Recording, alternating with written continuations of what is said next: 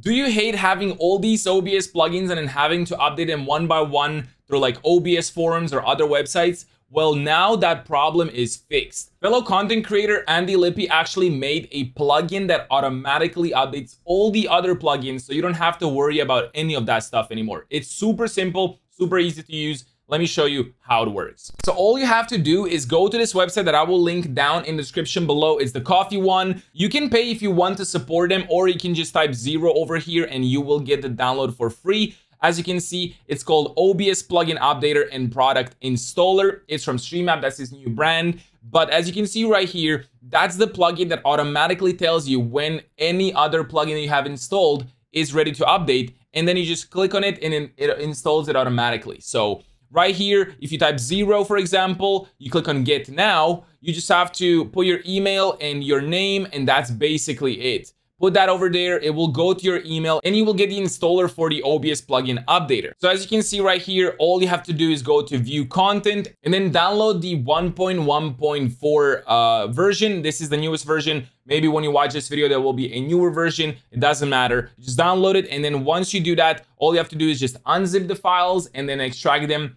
to the actual OBS folder, just like any other plugin. So you can see right here, when we actually extract the files, you have the Linux, Mac, Windows, and the Windows installer. If you don't know what you're doing, it's better to just use the Windows installer. I like to do everything manually, so I just copy these files into my OBS folder, paste them, and that's it, right? And that's how you can set it up. It's that simple. Once you open the OBS, you will get this pop-up right here. So it will say, all OBS plugins are up to date and installed correctly. That's if you have all the OBS plugins updated and installed correctly. If you don't, you will get a pop-up similar to the one that you saw in the screenshot on the website. And then all you have to do is click on the name of the plugin and it will automatically download it to your computer, and then you can just install it onto your PC. So it's that simple. It takes you no longer than like 30 seconds to set it up, and it will automatically update the plugin itself and the updater itself the more updates come in. So that's it. You save yourself a lot of time, and now you will know whenever a new plugin comes out, you can install it instantly without having to worry about going to the forums or any other website to download the actual update itself.